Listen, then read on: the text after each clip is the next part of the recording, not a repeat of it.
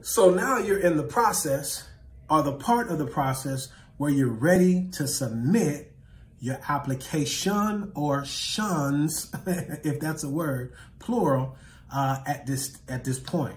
A word of caution: you should not submit to more than 3, to be honest with you. You should have been able to pare those lenders down at this point. And it's okay if you only want to submit to 1.